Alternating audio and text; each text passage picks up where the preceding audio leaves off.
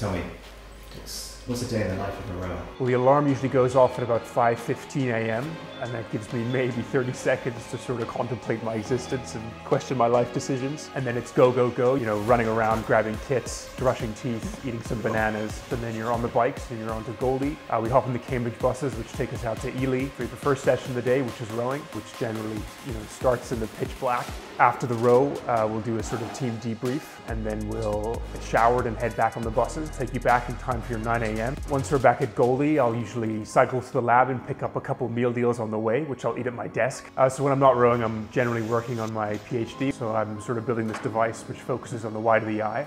And so we think we can use the information we gather to diagnose a whole bunch of diseases such as diabetes. After doing a little bit of work with my lab mates, I'll come back to Goldie to do the second session of the day, which is generally on the rowing machine.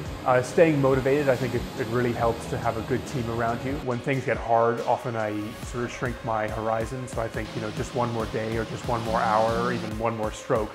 And then you keep sort of stringing those together, and eventually you find you've, you know, achieved things you didn't think you could. Then I'll head back home, grab some food, and then usually head back into the engine department to try and squeeze a couple more hours of work in before I go home, have some dinner with my roommates, relax a little bit, and then head to bed to do it all again the next day. Well, I love the friends you make along the way. I mean, you know, loads of my best friends are rowers, and the guys I get to hang out with every day, or, you know, some of the guys I hope to hang out with for the rest of my life. So that's all part of the reason why I like rowing.